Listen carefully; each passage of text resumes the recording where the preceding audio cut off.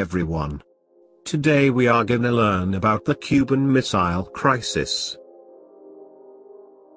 Cuban Missile Crisis, October 1962, major confrontation that brought the United States and the Soviet Union close to war over the presence of Soviet nuclear-armed missiles in Cuba. Having promised in May 1960 to defend Cuba with Soviet arms, the Soviet Premier Nikita Khrushchev assumed that the United States would take no steps to prevent the installation of Soviet medium and intermediate-range ballistic missiles in Cuba. Such missiles could hit much of the eastern United States within a few minutes if launched from Cuba. The United States learned in July 1962 that the Soviet Union had begun missile shipments to Cuba.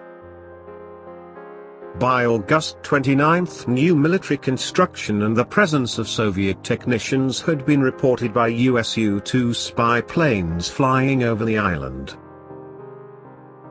And on October 14 the presence of a ballistic missile on a launching site was reported.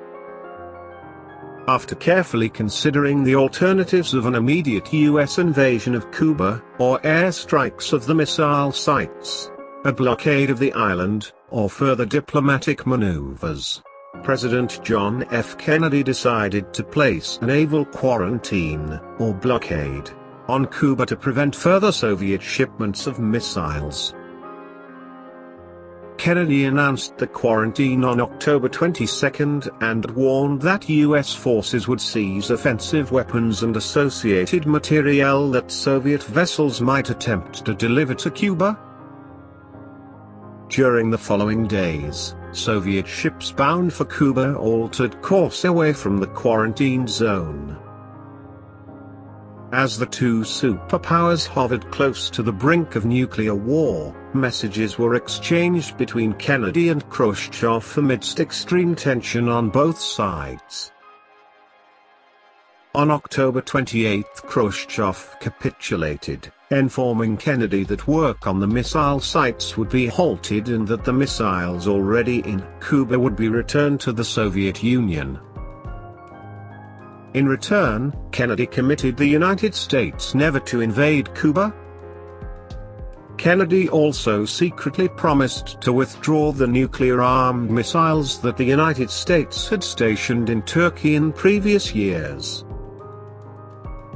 In the following weeks both superpowers began fulfilling their promises, and the crisis was over by late November. Cuba's communist leader, Fidel Castro, was infuriated by the Soviets' retreat in the face of the US ultimatum but was powerless to act. The Cuban Missile Crisis marked the climax of an acutely antagonistic period in US-Soviet relations.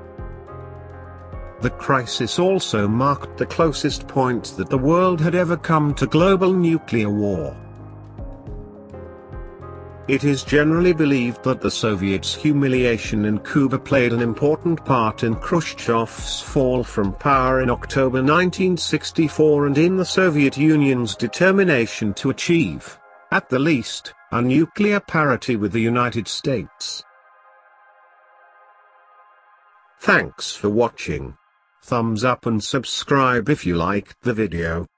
In the comments down below feel free to write suggestions regarding the topics you want me to do next.